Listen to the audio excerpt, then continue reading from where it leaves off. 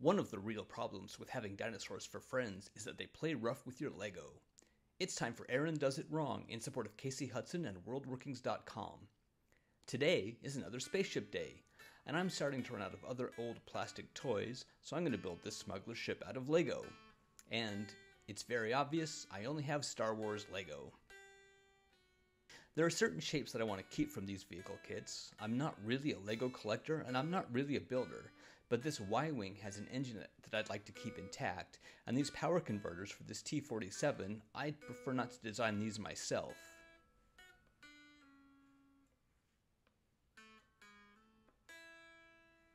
I don't know if this was accidental on my part or not, but the Millennium Falcon also has most of its sensors in this U-shaped hull. I'm going to keep this shape as well.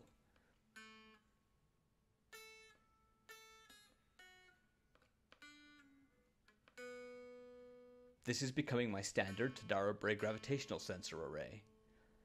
Now I can start to build the foundation of my spaceship by adjusting my sensor array to the position I think it will look best in. And I'll move this forward again once I realize it's in the wrong place.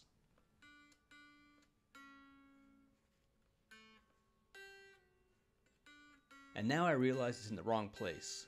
Fortunately, Lego is easy to take apart and reposition.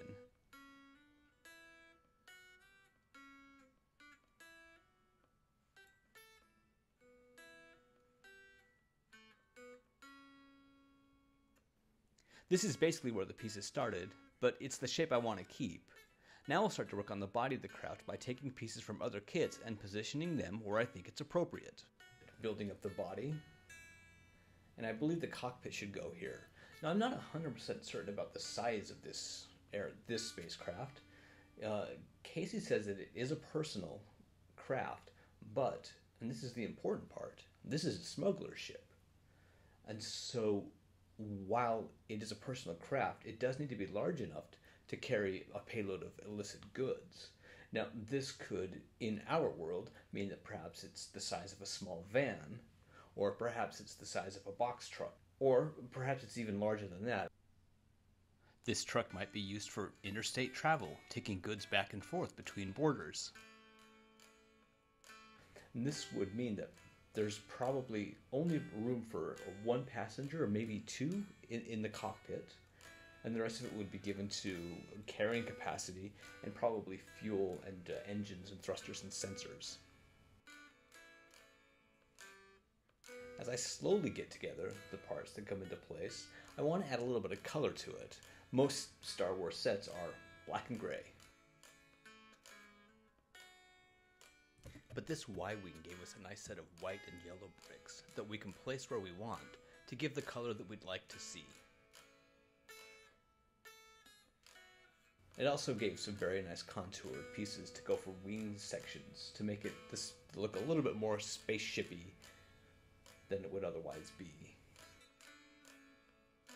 With the body together, I can start to put the engines on the side. In most cases, I had been putting engines on the back of these, but as a personal craft, I thought it might be interesting to have the engines on the side. It might make it a little bit more maneuverable in space, as well as making it perhaps a little bit more maneuverable in atmospheric conditions as well. As I start to put the back of this together, this is where the actual cargo would go, which means that this is the area that would need to have little nooks and crannies to hide things.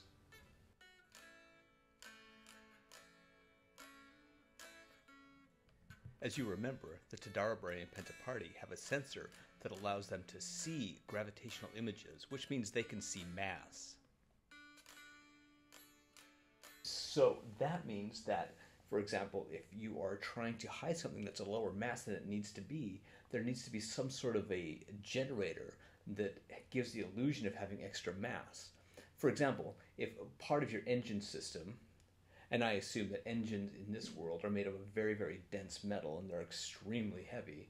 But if you put a fake compartment as an engine system where you stash your illicit goods, you need to have some way where you can mimic what the density of your engine would look like.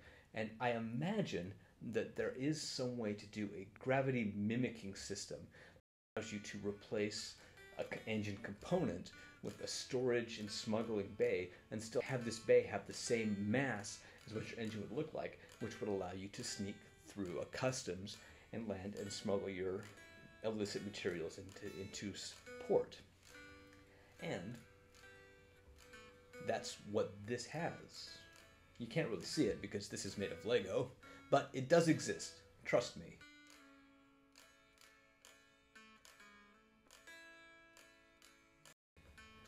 And with the final final engine assembly areas in place, and the last of the cargo and the body in place,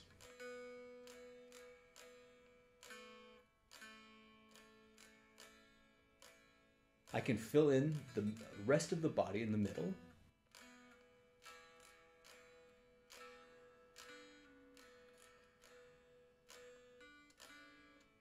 and I can attach some sensors and some communication equipment, because it's important to be able to communicate to a dockyard.